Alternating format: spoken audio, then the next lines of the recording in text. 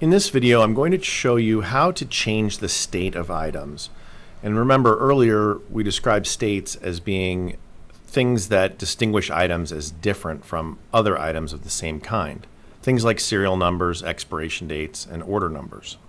In this instance, let's apply a serial number to one of our items here.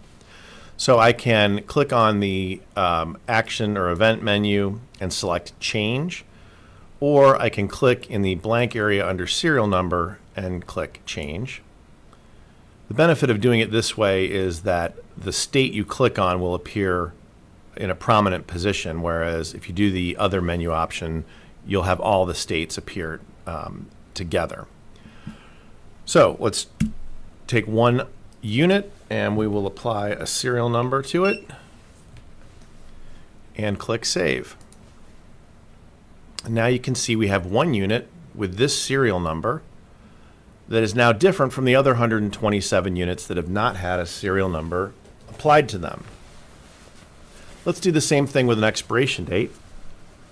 Now it's quite common that an expiration date will apply to many units. So we're going to go ahead and change 100 of these units and give them an expiration date, say, of next year. And it's important that we pick the date,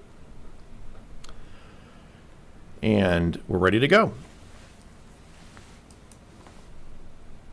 So now we can see that we have one unit with that serial number, 27 units with no distinguishing information, and 100 units that expire on February 1st of 2020.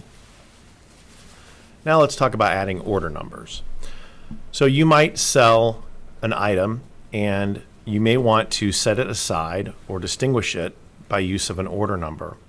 To do that, we're going to click in this blank area here and click change, and we'll say someone ordered 5 and we'll apply an order number to that and click save. So now we can see that we have 95 units with this expiration date, and 5 of those units have been sold under this order number. To drive the point home, let's sell more of these units. Again, I'll click in that blank spot and click change, and let's say that we sell 12, and this time it's under a different order number. I'll go ahead and click save, and now we can see that we have 2 outstanding orders, one for 12 units, one for 5 units. If I want to sort my inventory by order number, I can simply click on the header and I can see all my orders here.